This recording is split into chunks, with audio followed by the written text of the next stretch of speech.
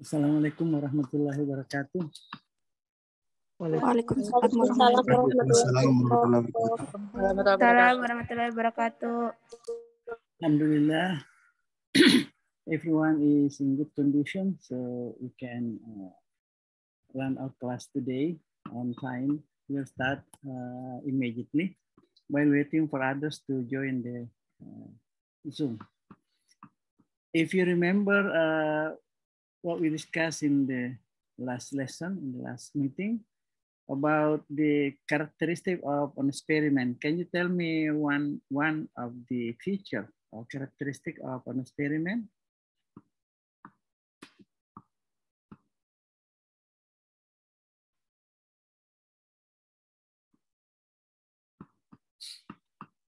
We will easily identify that research is an experiment because it has manipulated independent variable, what we call treatment, or a program, for example, program, we call it treatment. So if your research has a treatment, meaning that you are doing something to the group that you are dealing with, your sample, that means that you are doing an experiment. Okay. So remember that whenever you are treating the groups, then you are doing an experiment. But then now we are going to discuss about the different types of experimental design. Okay. Here are the type of experiment that you may want to conduct. So remember that we have treatment. The independent variable is manipulated by the researcher, and that is the major characteristic of an experiment. Now we'd like to see what is the design of our experiment. Take a look at this. First of all, we will identify how we select the sample, the subject or the individual. If the sample is random, selection and assignment, if you remember, there are two types of randomization. First one is the random selection, meaning that you randomly select individuals from the population to get the size of the sample that you want, the number of individuals that you want. So randomly selected the individual from the group, we call it random selection. And then after getting the number of students that, the number of individuals that you want to be in your sample, then you assign them to group 1 and group 2. But you do it randomly. We call it random assignment. So you have two types of randomization, selection and assignment. When you have assigned the students into the group 1 and group 2, and then once again, you assign which group is going to get what.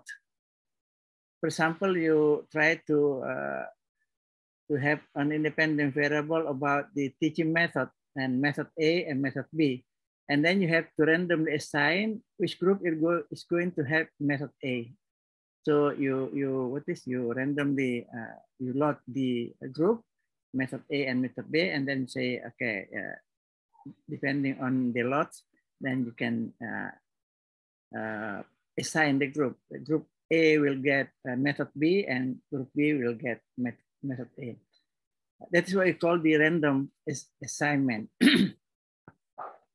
Now, if you do that, if you have a random assignment, that means that you have a randomized or true experiment.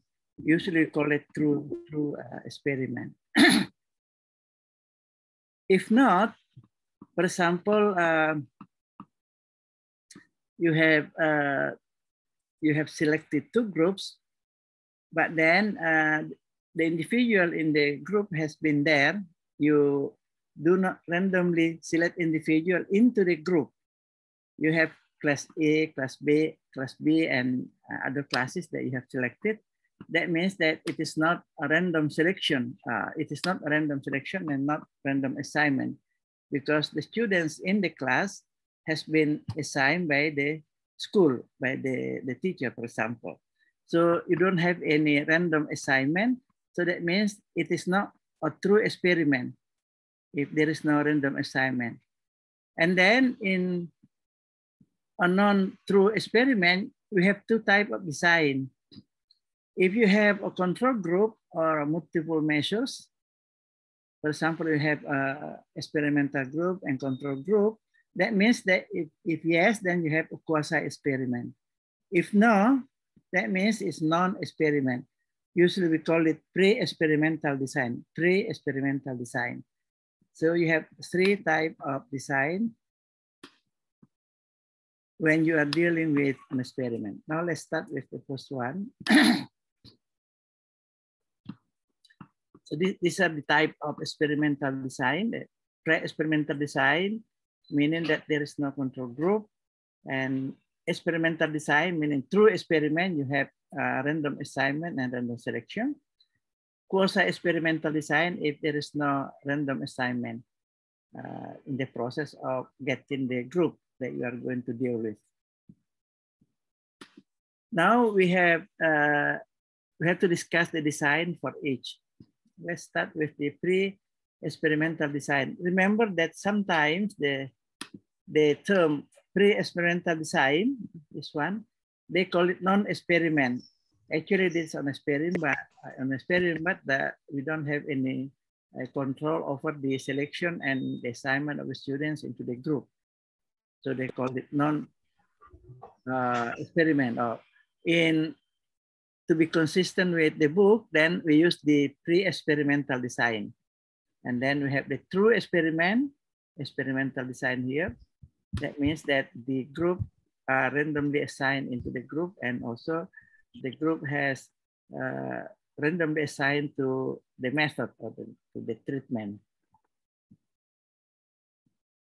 And quasi-experiment, when we don't have any random assignment and random selection, but we have control group. So let's start with this design.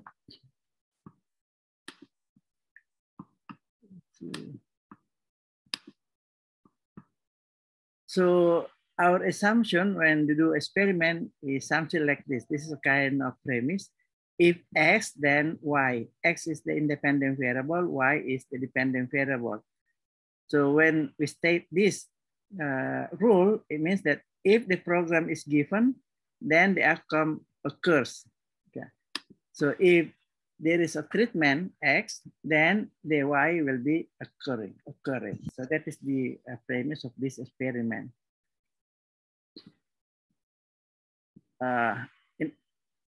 In other way around, if there is no X, then there is no Y.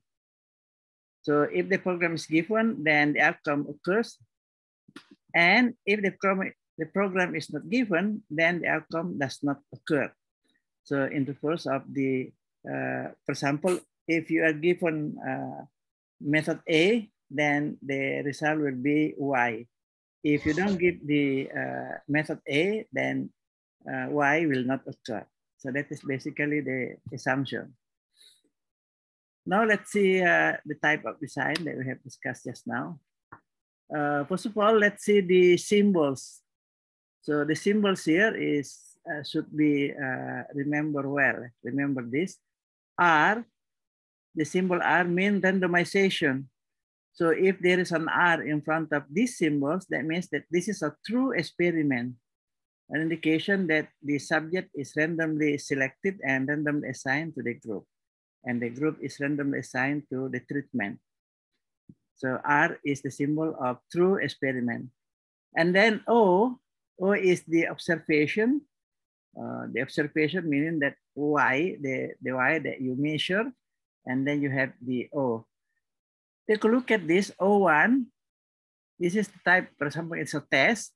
If you have a vocabulary test, O1 vocabulary test, and in the post-test here, is also O1, meaning that the same test. But then if there is a symbol 2 here, that means that you have some additional, which is different from O1. So O1, meaning that the same test, but then you have some kind of additional items to the test, and then you add the subscript of 2. So O1, 2. Okay, so that's the symbol. X means treatment. So X means treatment. Sometimes in the control group, we do not put any symbol. In some cases, you may put symbols over here, X1 and X2. X1 means method A and X2 means method B. If there is no symbol here, the treatment is there, but actually they usually call it placebo. Placebo. It's supposed to be what is a conventional. Usually the student compare the new method and the conventional method. So the control group has already been teaching the same way all the time, and then we don't need to put the symbol here, the conventional way. But if you want to put it, then you have to have a subscript 1 and 2, X1 and X2, meaning that S1 is method A and XB is method B. So this is the way that we read these symbols. Okay, let's see. Once again, we all mean by placebo. So this placebo, there's no symbol at all, meaning that actually we deceive the group that we actually give them treatment, but actually we do not treat them. So they are receiving the same way of instruction, for example, regularly. So we don't need the symbol there. Originally, placebo means that the treatment is just like the X1, looks like S1, but then actually it is not X1, coming from pharmacy. Okay. So in the beginning, this type of experiment is done in pharmacological science discipline. For example, you have a new medicine for headache. You have a tablet, for example. So you design the tablets. It contains all the substance that's needed to cure the headache. And then on the other hand, for the control group, you have a very similar tablets, but it doesn't contain anything. It's just a flower. Okay, it's just a flower. And then you ask the subjects who have headaches, and then you divide them into two groups, the experimental group and the control group. The experimental group will have the real tablets, and the control group will have the fake tablets. Looks very similar to the real tablet, but it doesn't contain any chemical substance at all. It contains only a kind of flower, but it looks like very similar and identical to the one, and the subject does not know that it is a real or fake tablets. And that's what you call the treatment as placebo. Yeah. And then they take the medicine, and then they measure the effect. And sometimes the placebo effect is there. The people, the subject who have headache and take the fake tablet, the placebo, they also relief from their headache. So their headache is cured, even though it is not the real tablet. They call it the placebo effect, meaning that actually there is a kind of suggestive effect that they think that they take the medicine, and then finally they their headache is fade away. Okay, it's cured. Okay, that's the meaning of placebo. So once again, remember the symbol R meaning randomization, indicating that this design is true experiment. O is observation or the test or the instrument that you use to measure the variable. And then X is the treatment. While if there is no symbol over the control group, that means that it's a kind of placebo. Okay, let's see what we have next. So different type of design. So the first one is the true experiment. Okay. There is a randomization process here. And then there is now pre-test, and then treatment, and then post-test. So this is a true experiment that they call it a post-test only randomized experiment. There's no true experiment. So they randomize the subject in the group, and then the group is also randomized to the treatment. Which one is going to have the X and the treatment, and who is going to have the placebo. And then there is only a post-test. Post-test is to measure the effect of the treatment after giving the treatment, after administering the treatment.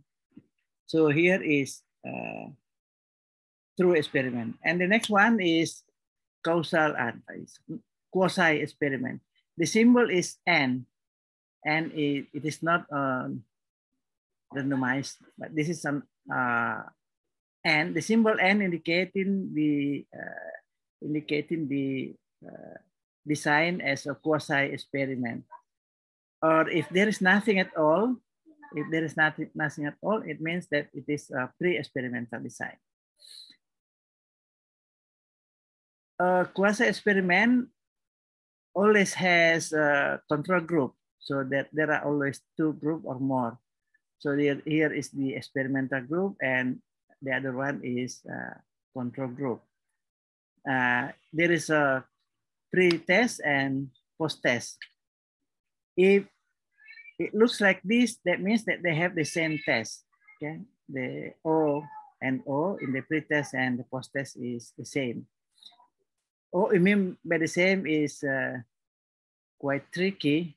It is not something which is all the sentences and the options are the same, but the test has the same difficulty level, measure the same object competence and so forth. So we call it the same. Okay. So remember that quasi-experiment always has two groups. One is experimental group and the other is control group. The indication of quasi is that the subject is not randomized into the group, and the group is not randomized. The groups are not assigned randomly to the treatment. And then the last one is the non-experiment design, or we call it pre-experimental design. There is no symbol at all, meaning that this is only post-test only treatment, post-test only design. Usually they call it one-shot case study. So here you have one group, and then you come to that group and you teach them, for example, and then you measure the result of your treatment. So here is what we call the one-shot case study belonging to non-experiment or pre-experimental design. Okay, there are different types of design for each type, either true or quasi or pre-experimental design. Here are different types of pre-experimental design. Here is what they call one-shot case study. This is the name of the design. You can just write down this is the familiar terms in an experiment. So when you say one-shot case study, we already understand that. You can symbolize your design as this X and O. X means treatment, and O means is the observation or the measurement of the result. And here there is no pretest, but then you can also have one group pretest post-test design. So you have pretest, and then you deliver the treatment, and then you measure again the result of the treatment, and you call it post-test. So you call it one group pretest post-test design. Sometimes pre-experimental design also have some kind of comparison group.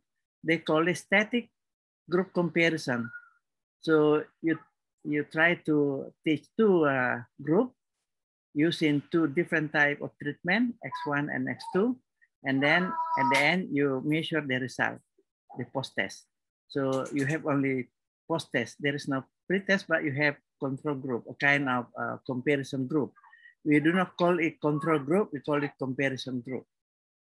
Okay, so this is a different type of pre-experimental design. You can have any of these, of course.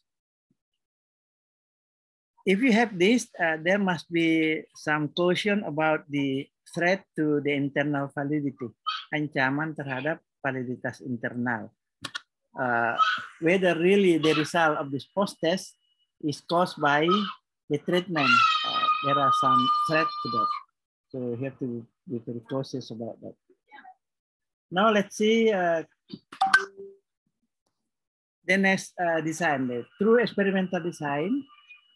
Here we have, take a look at the symbol R, indicating as a true experimental design. The name of this design is pre-test, post-test control group design. Okay? Pre-test, post-test control design, meaning that there is a pre-test before you give the treatment, and then after the treatment, you administer the post-test again. So they call it pre-test, post-test control group design. In some cases, there are no pre-tests. Yeah. They call it post-test only control group design. Post-test only control design, meaning that you come to the group and then you deliver your treatment. And at the end, after finishing the treatment several times, then you observe the result or you measure the result. We call it post-test. So the name of this design is post-test only control group design. And then another design is the combination of the two. The combination of the two is called Solomon fold group comparison. Solomon is the name of the expert who first start this design. So comparing the first design, if you see here, and the second one. The purpose of doing this is that the researcher is trying to minimize the threat to the internal validity. If you have a pretest, there might be some kind of carryover. You have already seen the test, because the test is similar to the second one, to the post-test. So maybe you still remember the concept tested in the test, in the instrument. So there is an effect on there is a threat on the internal validity. That is why we have some kind of control here, underneath here. There are two groups that do not have any pre-test. So the effect of pre-test now is controlled by the second one, because here there is no pre-test. So it's a good idea if you have 4 groups. But remember that finally you have more resources to expand it because you have 4 groups. But this is a good one to control and to minimize the threat to internal validity. Next, quasi-experiment. Sorry.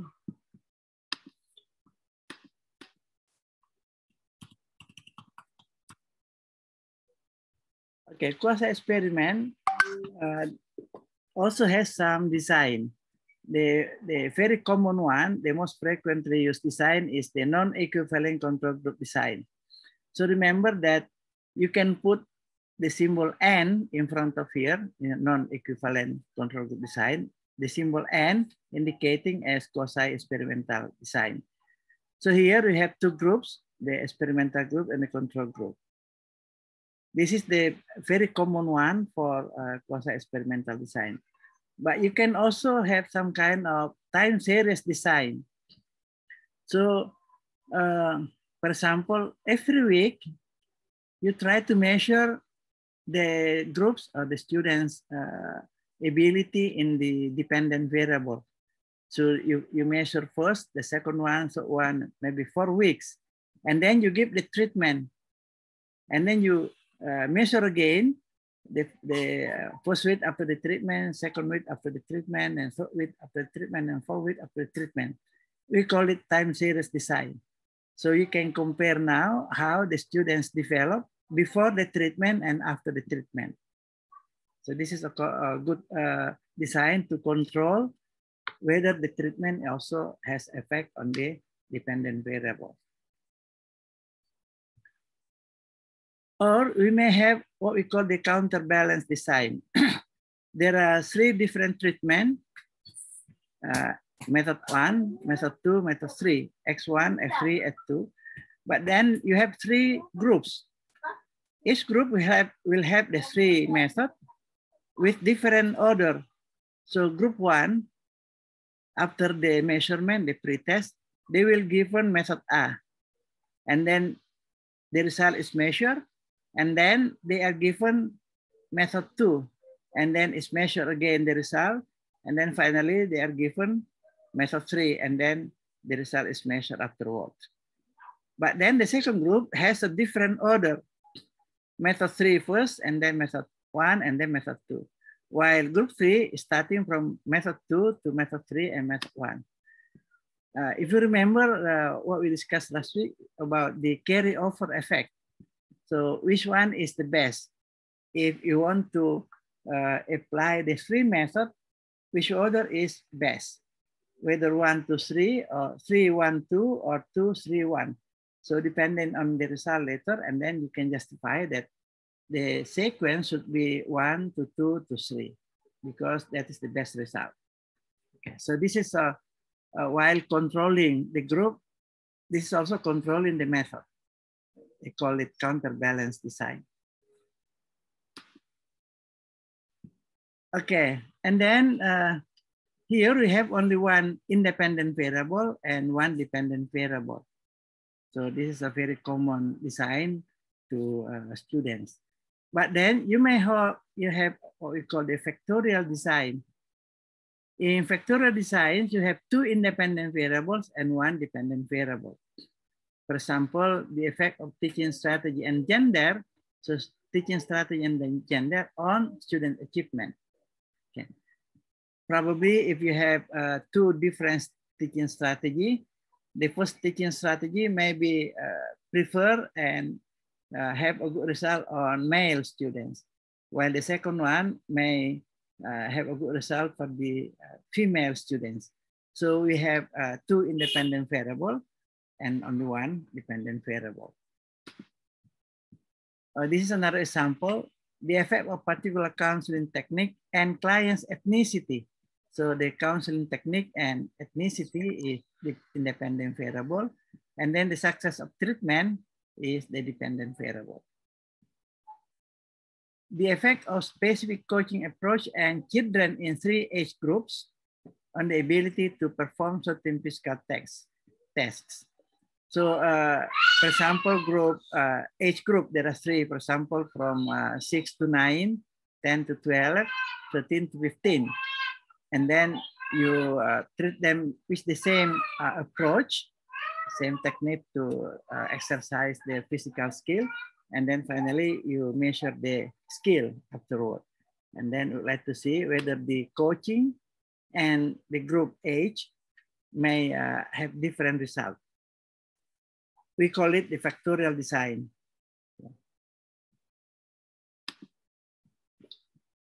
Actually, if you have factorial designs, you will have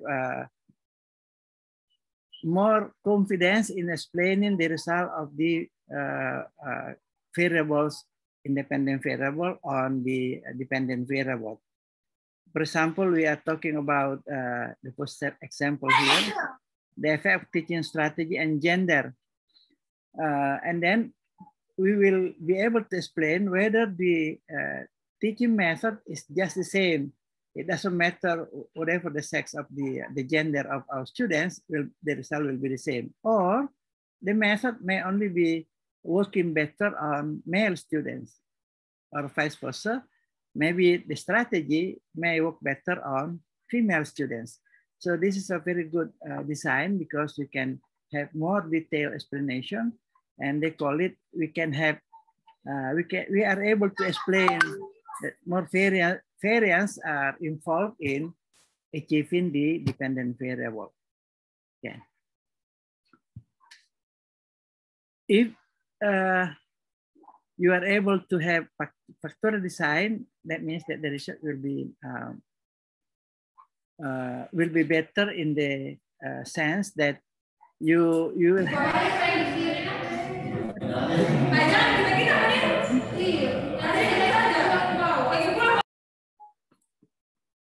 you'll be able to explain the upper left variance between the variables.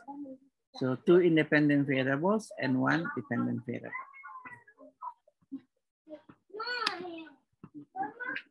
And probably there is an interaction, okay? Maybe if we are talking about the teaching strategy, maybe the method A is good for male students and it's not good for female students. But then when talking about different dependent variable, maybe method A is better for female students than for male students. So there might be some kind of interaction. We can actually, we can have a graphic like this.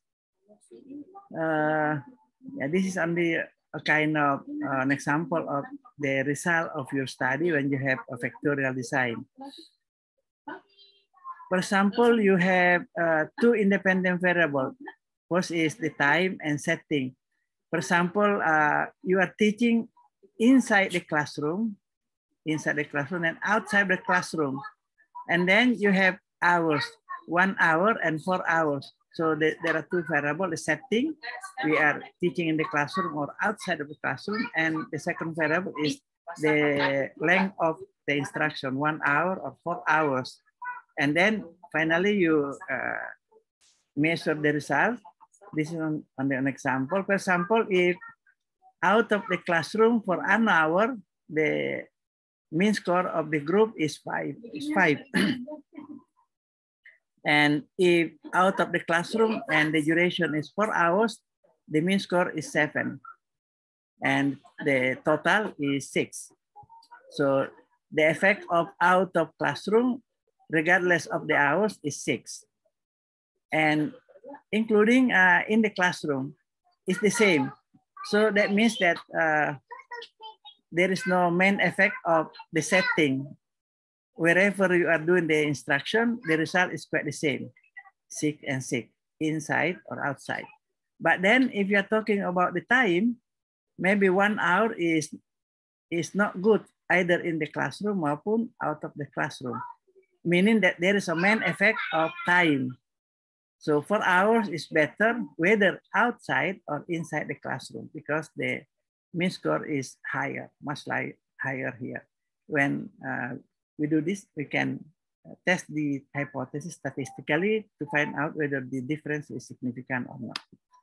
Okay, so this is only an example of factorial design. There might be what is a different type of result. The result may look like this, may look like this, or maybe in different way like this. Okay, or there might be an interaction, something like this. So for the 1 hour is, but the 4 hours is something like this. So, okay. Okay, so that's what we call the interaction. So it is called interaction when you see like this. When it is out of the classroom, outside the classroom, the 1 hour is very good outside, but in the 4 hour is not good, only 5 and 7. Okay? So meaning that if you do outside of classroom, of course, 1 hour is better. But if it is inside of the classroom, 1 hour is not favorable. 4 hours is better. So this is what I mean by interaction. So 1 hour is good for outside and 4 hours is good for inside. Inside of the classroom is, inside is 4 hours is better. But outside 1 hour is better. So that's what they call interaction. So the same as when you're looking at whether the interaction is about the time. So regardless of the setting outside or inside the classroom, you see that 1 hour is not good. Yeah, whether inside or outside. And what is 4 hour is better. 4 hour is 4 hour when it is outside 4 hours is not good. Okay, 1 hour is not good when it is inside the classroom. So 4 hours is better. Okay, but then on the other hand, for 4 hours when it is inside the classroom is better than 1 hour. So this is interaction when we are looking about the time. Here we are looking at the setting, so the same result. Okay, this is something a kind of insight about designing your experiment. If you are doing an experiment and you have factorial design, maybe you can have more explanation about the causal relationship between the variables because you have 2 independent variables and 1 dependent variable. Okay, I believe that this is the last issue that I would like to explain to you. Now, if you have any comment or questions about the design.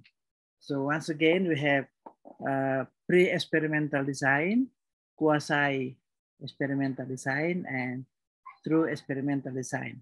Can you differentiate between the 2 designs? What is the difference between the 3 designs, the true experiment, quasi-experiment, and the pre-experiment?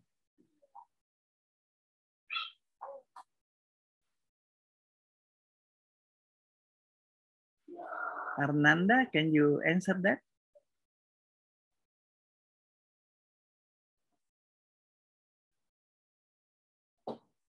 How can you differentiate the 3 designs, true experiment, quasi-experiment, and pre-experiment?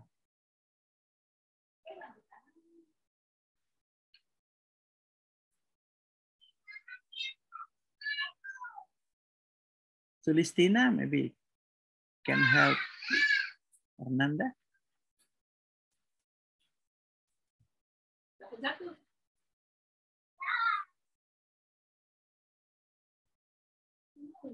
What is the characteristic of true experiment which is not found in quasi-experiment?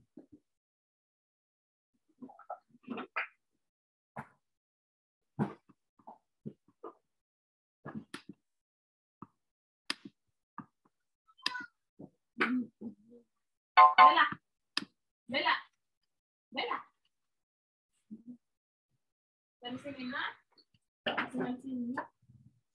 Yeah, take a look at this.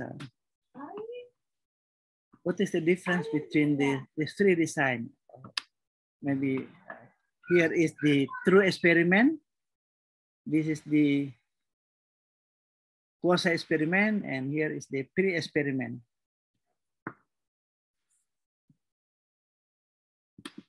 Look at the indicators or the symbol here. So what differentiate the true experiment and quasi? The symbol here, what does it mean? R, which is not found in quasi-experiment.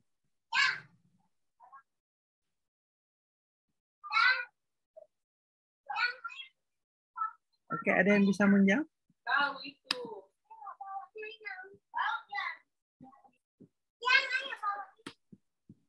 Dewi?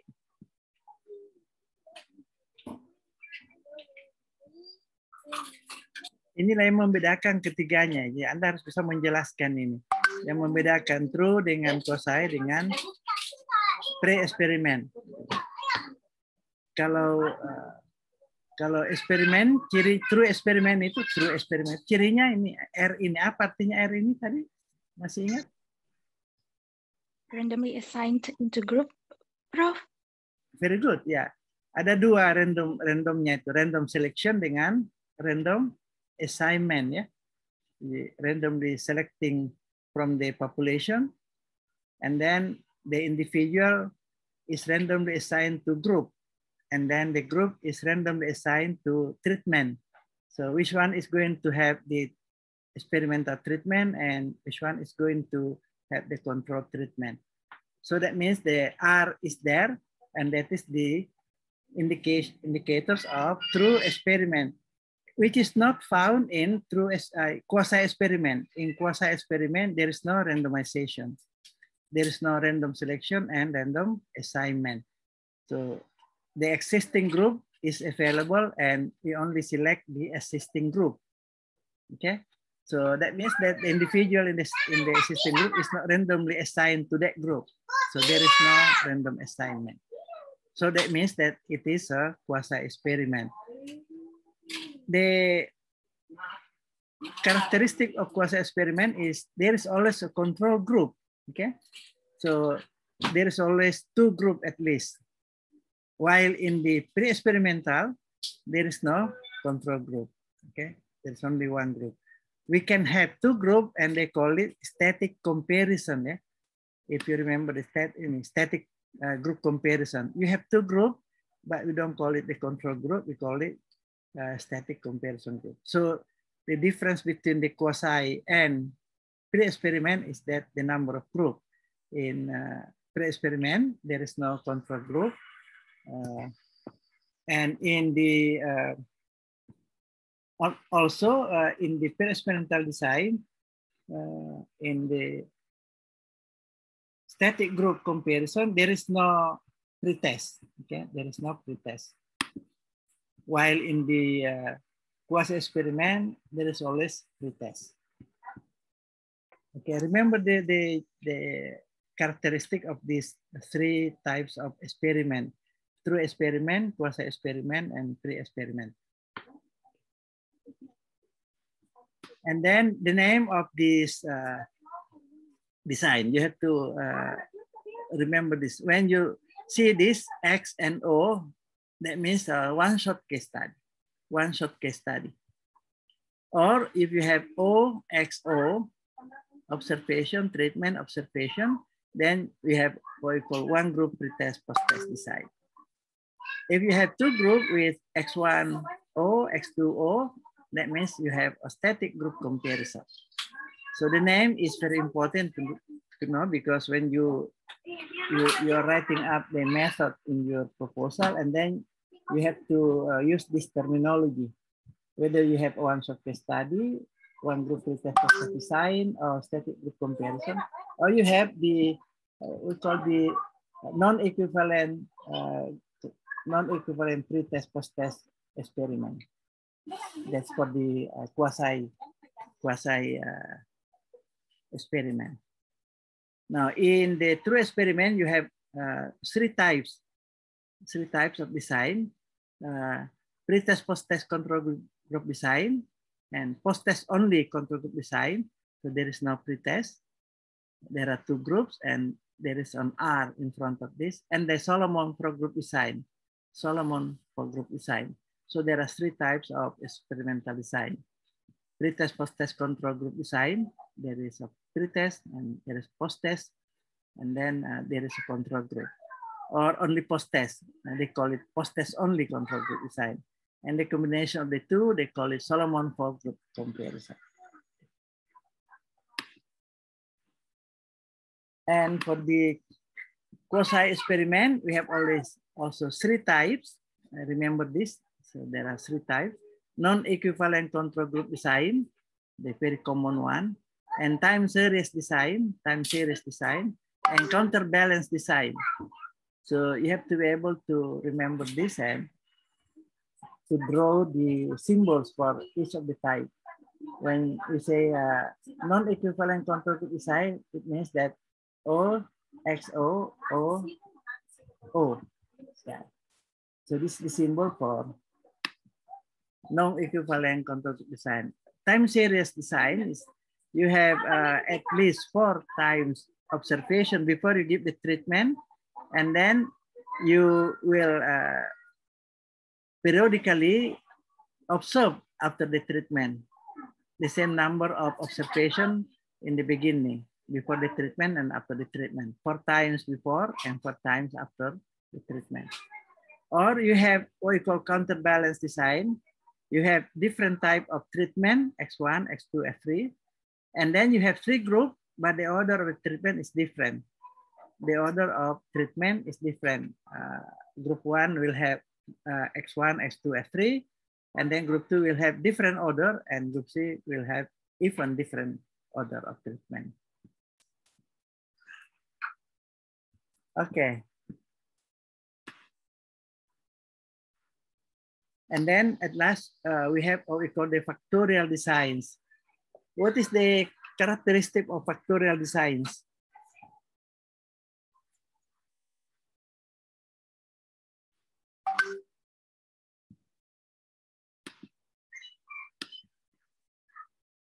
Nur Ilmi?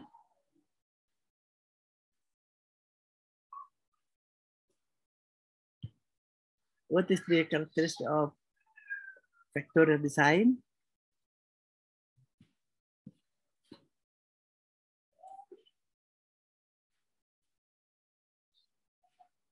Yeah, at least you have to remember that in a factorial design, we have 2 independent variables and 1 dependent variables. 2 independent variables and 1 dependent variables. Yeah, we can have our example just now. You may have the place of teaching in the classroom or outside of the classroom, and the duration of teaching, 1 hour or 4 hours. So there are 2 independent variables. Whether the setting, the place where we teach, have some effect on the result of the learning or the achievement, or the length of instruction, 1 hour or 4 hours. Okay, so 2 independent variable, 1 dependent variable. The dependent variable is the achievement or the learning. And then we may have different results. There are 2 types of result that we can examine. The first one, what you call main effect. So remember this main effect. Main effect of the independent variable, main effect of time, and main effect of setting. In our example, there are 2 independent variables, the place of instruction inside the classroom or outside of the classroom. We're looking for the effect of this setting. We call it main effect. Main effect of independent variable 1 and main effect of independent variable 2. Whether time, duration, how long the instruction is, 1 hour or 4 hours, or the place of instruction inside the classroom or outside the classroom. That's the first one, to find out the main effect. The second one is to look for the interaction, whether the duration, the length of time is good in the classroom, better in the classroom or outside the classroom. That is what we call interaction. Okay. So that is the characteristic of factorial design. 2 independent variable and 1 dependent variable. The purpose is to find out the main effect of the independent variable and to find out the interaction, whether there is an interaction between the 2 variables. Is it clear?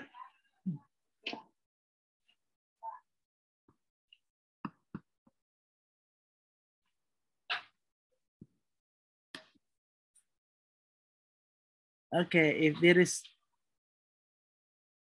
some of my explanation which is unclear or confusing, you may raise your hand. You may ask questions or comments on that.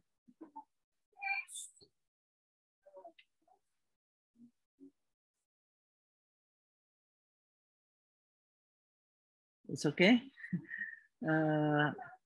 If so, then you will have some kind of quiz on this causal comparative and experimental research. Just maybe next week, you will have this after Lebaran. Okay, now is the last call for comments or questions.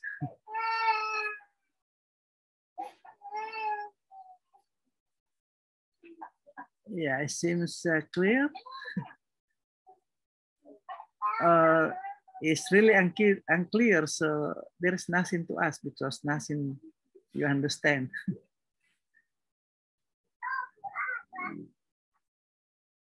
Okay, so I would like to remind you once again what we discussed this morning about the experimental design. We have 3 different types of experimental design. And then you have to remember that the characteristic of an experiment is the existing of treatment. Okay? There is a treatment in the group. The treatment is manipulated by the researcher. The treatment is also called independent variable. So remember that.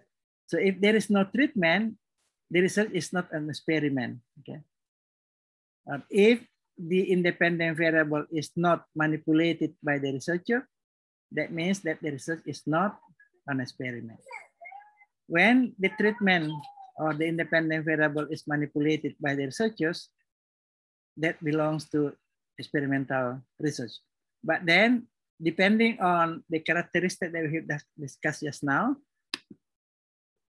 the 3 types of experiment, the pre-experiment, quasi-experiment, and true experiment.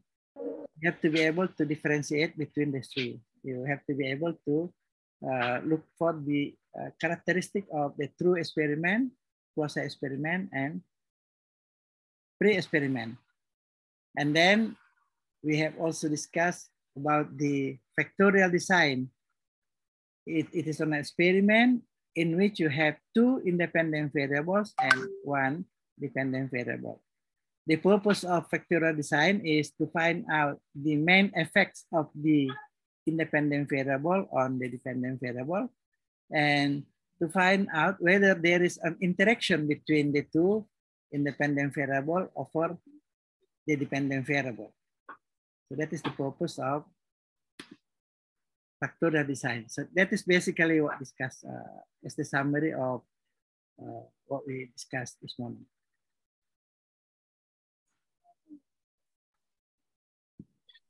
Okay, if there is no comments or questions, then we will dismiss the class. If you need the recording, I will put it in the group. Excuse me, Prof. Yeah, yes, please.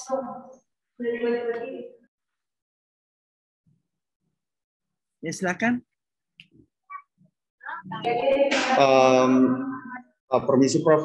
Ya. Karena jaringan saya yang kurang stabil dari tadi, mungkin saya juga tidak terlalu jelas dengarnya, Prof. Apakah sudah dibahas atau belum?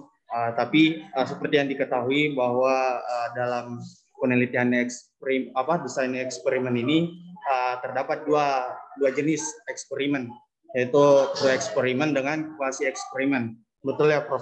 Tiga. Ada pre ada 3. Ya. Quasi. Ya. Ada 3 ya. Di pre eksperimen, quasi eksperimen, dan true eksperimen. Ada 3 ya. Dengan cirinya masing-masing ya. Anda harus tahu cirinya ya. Kalau true eksperimen itu cirinya apa saja cirinya kalau true eksperimen? True eksperimen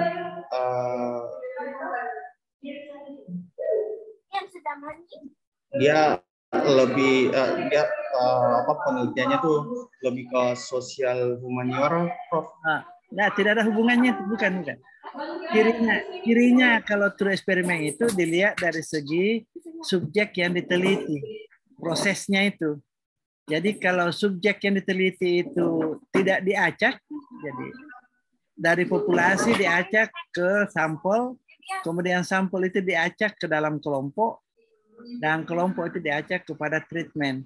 Yang namanya itu random assignment, yaitu individu yang sudah dipilih dari populasi diacak untuk dikelompokkan, mana yang masuk kelompok 1, mana yang masuk kelompok 2. Itu diacak, namanya random assignment. Kemudian kelompok A dan kelompok B yang sudah ada itu diacak siapa yang akan mendapatkan metode A, siapa yang akan mendapatkan metode B, atau siapa yang akan menjadi kelompok eksperimen, mana yang menjadi kelompok kontrol. Itu diacak, namanya random assignment. Sementara pemilihan dari populasi ke sampel dari 500 orang dipilih 80 orang, itu namanya random selection. Ya. Jadi itu bisa, kalau tidak di random itu maka tidak bisa dianggap sebagai true experiment. Itu ciri utamanya true experiment. Oke?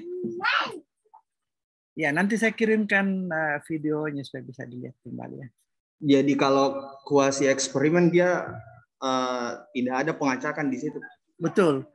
Jadi kalau kuasa eksperimen itu pada umumnya kelompok atau kelas yang kita ajar itu sudah ada memang kelas 2A, 2B, 2C, kita memilih kelasnya saja, diacak juga kelasnya. Tapi anak yang ada di dalamnya kan tidak diacak masuk di situ. Itu tidak ada random assignment. Jadi kelas itu sudah ada di sekolah, kita sudah mengacak kelasnya yang kita kenal dengan cluster random sampling technique. Kita akhirnya memilih yang terpilih itu kelas 2B dan kelas 2C misalnya. Itu jadikan sebagai sampel eksperimen kita. Tapi tetap tidak bisa dianggap sebagai true eksperimen karena anak yang ada dalam kelas itu tidak diacak. Oke, sudah ada memang di dalam. Nah, itu sehingga jadikan dia sebagai kuasai eksperimen. Oke. Dan kuasai eksperimen selalu dua kelompok, ada kelas kontrol. Makanya disebut dengan non-equivalent control group design. Non-equivalent pre-test, post-test control group design. Mengapa disebut non-equivalent? Equivalent setara, tidak setara karena anak yang ada dalamnya tidak diacak. Kita tidak tahu apakah di kelas 2A itu lebih bagus daripada kelas 2B, kita tidak tahu. Makanya disebut non-equivalent. Karena tidak adanya pengacakan dari selection and then assignment. Jadi pemilihan dari 500-an anak di populasi itu menjadi 80 itu tidak diacak. Makanya disebut non-equivalent. Oke? Oh ya, baik Prof. Terima kasih Prof. Oke. Anyone else? You can watch the video later. I would like to attach the video into the group so you can see the part 1, what we discussed last week and what we discussed today. There are 2 videos from this. Okay, and then review the videos. You may read details from the textbook because next week I will try to make up the quiz on causal comparative and experiment. So remember that there are 2 topics that will be on the quiz. Okay. Okay, if there is no questions any longer, I would like to dismiss the class. Thank you very much for your attention. Remember to review the videos and the textbook. Please read the textbook again on this chapter, the causal comparative research and the experimental research. And then the quiz may be next week. Thank you very much. I'll see you next week, inshallah. Assalamualaikum warahmatullahi wabarakatuh. Waalaikumsalam warahmatullahi wabarakatuh. Waalaikumsalam warahmatullahi wabarakatuh. Terima kasih banyak. Waalaikumsalam warahmatullahi wabarakatuh. Thank you, Prof. Thank you, Prof. Thank you, Prof. I will end the meeting and then I will process the YouTube so you can watch it later. Thank you. Bye-bye.